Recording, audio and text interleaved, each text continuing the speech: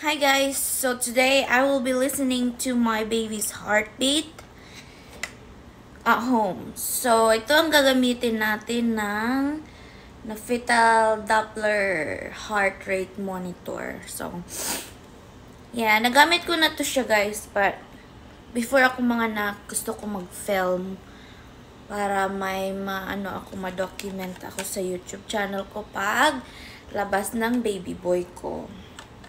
Pasensya na guys, hindi ako nakapagsuklay or anything. But, yeah, ito siya. So, ito turn on lang natin yan. See that? May yung heart dyan. So, yung belly ko, nandito na. Nandito na. Of course, nandito talaga yan. So, papakita ko sa inyo. Yan. Closer, guys. So, yung baby ko,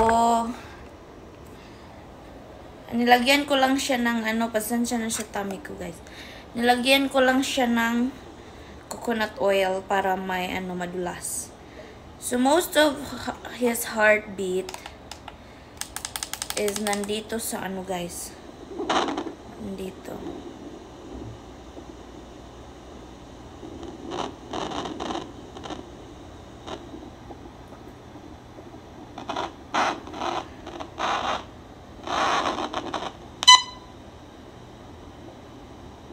Magalaw siya guys.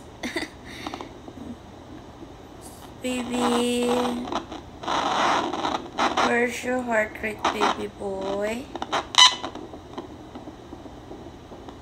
There. No. 1 second guys. There. No. Itchy. It's so hard to find it now. 1 second.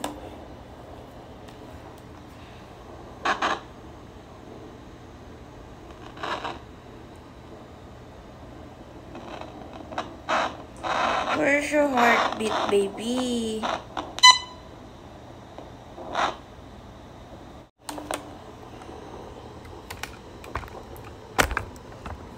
Wait lang guys, ayaw ng baby ko.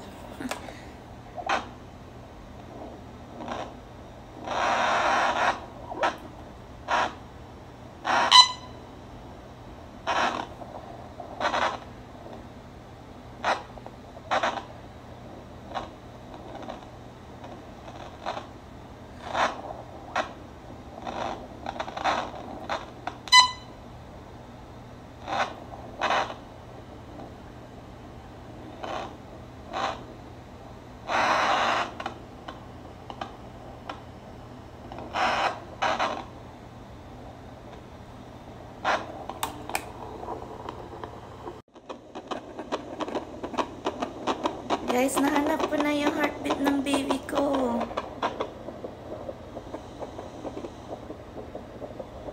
Narinig nyo guys?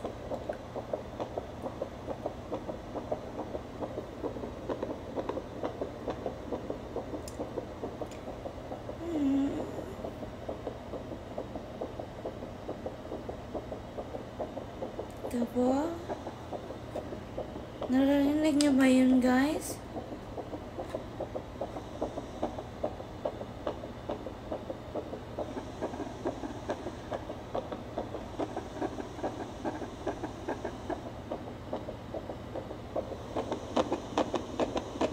Tingnan nyo yung heart dyan na pitik-pitik.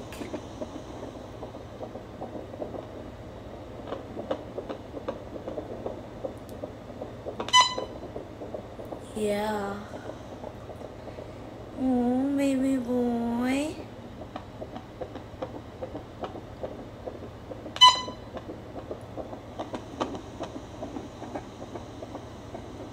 Gumagalaw din siya guys.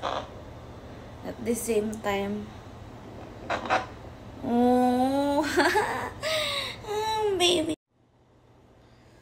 Gumagalaw din yung baby ko, guys. I lost it. 1 second.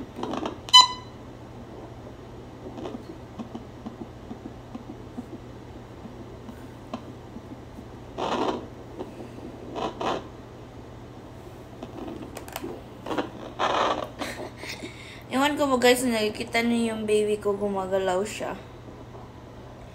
Ayaw niya to. Kaayaw niya na no. Like, mommy, stop! Hindi ko na siya makita. Gumagalaw kasi siya guys.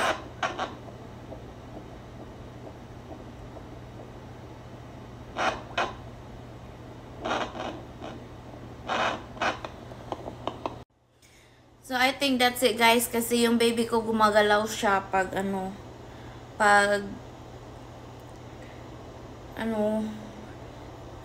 lagi siyang gumagalaw. Ayaw talaga niya. Parang ayaw niya. I think nasasaktan siya or something. Kasi nga gumagalaw siya guys. Parang ganon. So, yeah. I hope you guys narinig nyo. So, his heartbeat was... How was that? 136 earlier. So thank you so much guys for watching and see you on my next one. Bye bye.